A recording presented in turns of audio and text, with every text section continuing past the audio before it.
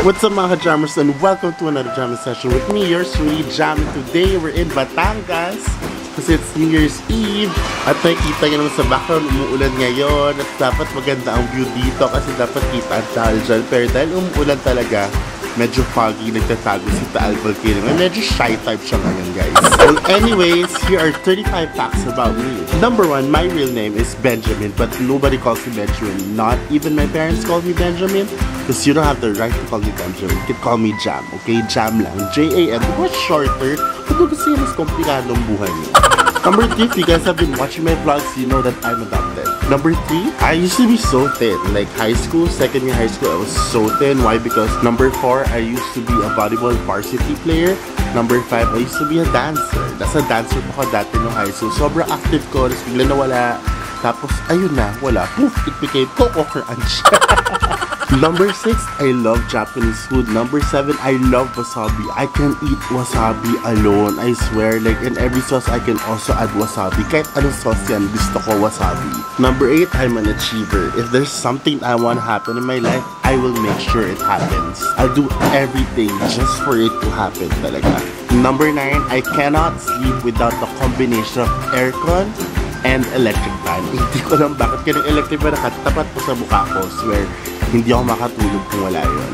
Number 10, I cannot sleep with the lights on. Kailangan nakapatay lahat. Like super black talaga. So dapat wala akong makita. Number 11, I cannot sleep without hugging a pillow. I don't know. Gusto ko laging may kayaka. Number 12, I love challenging people. Hindi ako basta-basta buo. I don't know if it's a good thing, pero ako yung taong hindi agad-agad nag-agree. Ang dami kong tinanong at ang dami kong challenge bago ko umuo. Number 13, I have worked in the States for a year. I used to do my internship there for a year, 6 months in Michigan as a wine steward and 6 months in Aspen as an in-room dining server. Ang saya nun, bes. Ang dami-daming tips at ang dami-daming pera doon. Number 14, I'm an HRIM graduate of De La Salle Culture St. Benilde, majoring in hospitality management. Yes! Yun talaga ako. Doon talaga ako nag-aral. Number 15, I don't like hot food.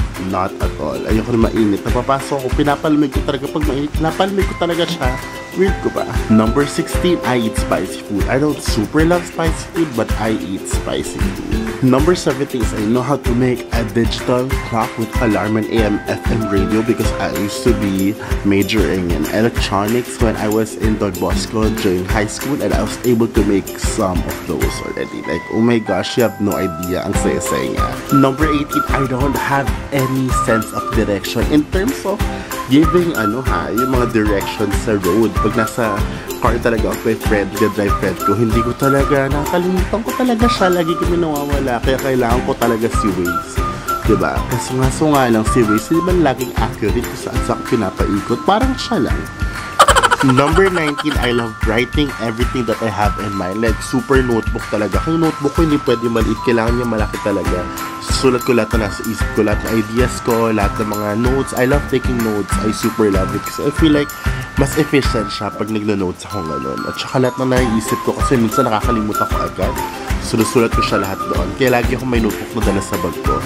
Number 20, I'm a very stubborn person. Hindi ako basta-basta sumusunod.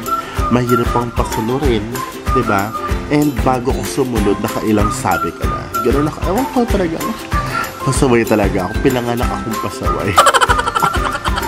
Number 21, I always think out loud. Alam ng friends ko to. Lahat ng friends ko alam to. Ang dami ko iniisip. Nalululoko. Nababaliw na lang sa others type. Gusto mo ganito. Gusto mo ganito. Nandun ako. Gusto ko naman ganito. Gusto ko sasalita ko mag-isa. Kasi I love thinking out loud. As in, swear. Sabi nga ng friends ko, Jab, ang dami mong gusto. Isa lang yung gusto ko.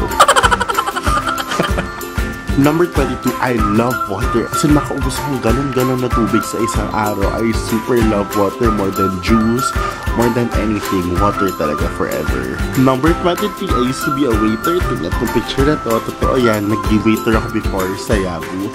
And sa hotel sa pinanggalingan ko before sa States. So yes, waiter ako dati. At may gagawin akong isa pang vlog about being a waiter eventually. Para magkaroon kayo ng view kung anong buhay ng isang waiter. Okay? Number 24, I tend to be impatient at times. As in, so, alam na friends ko yan. Ayoko naghihintay na matagal.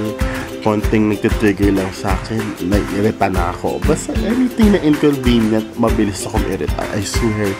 Kaya nga minsan kinokontrol ko yan ang sarili ko eh. Number 25, I would love to be a PBB housemate in the future. Kung paplarin man, hindi ko naman sinasabing makakapasok ako. Pero alam ko naman sobrang hirap din nun. Pero alam mo yun, kung papalarin lang, gusto ko talaga maging PBB housemate at mabit si Kuya.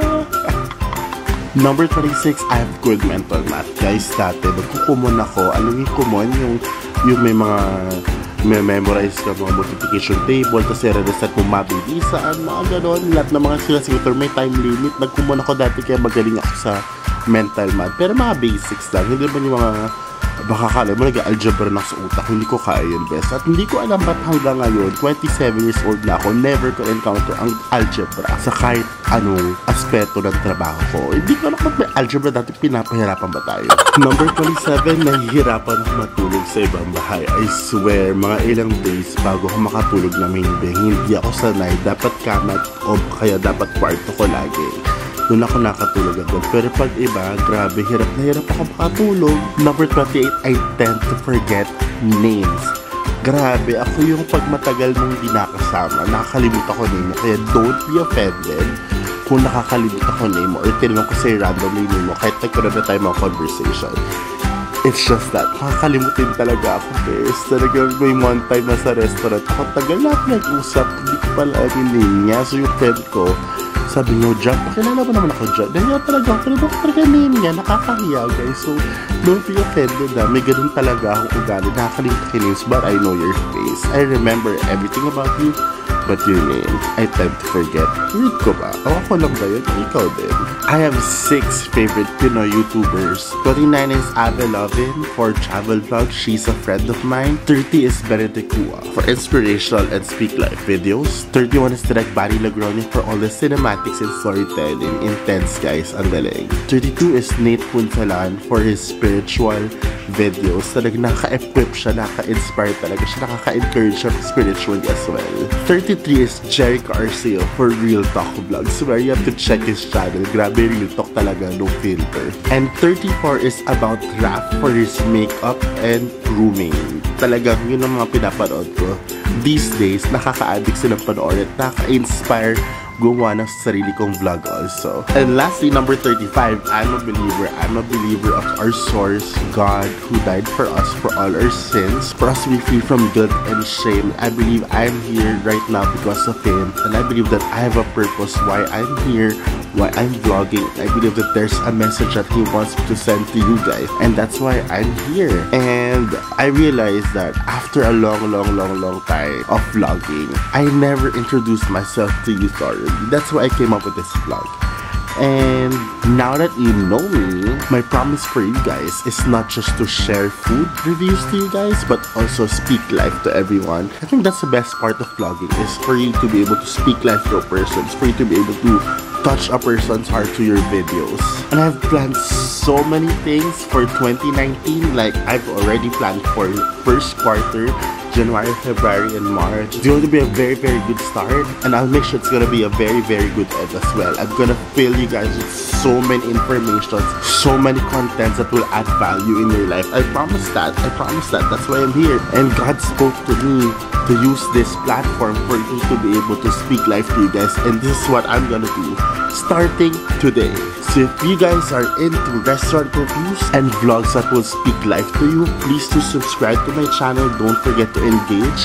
And if you're not part yet of the Kajammers family, I'd be happy to actually add you in my group. Our family is slowly growing, and I'm very excited to see it grow in quality, not just in quantity. At kung may friends na kayo interesado sa mga topics ito, please lead them to this channel, and I'll be happy to actually meet you guys eventually in person. So if you guys want to join the Kajammers family, just comment down below there.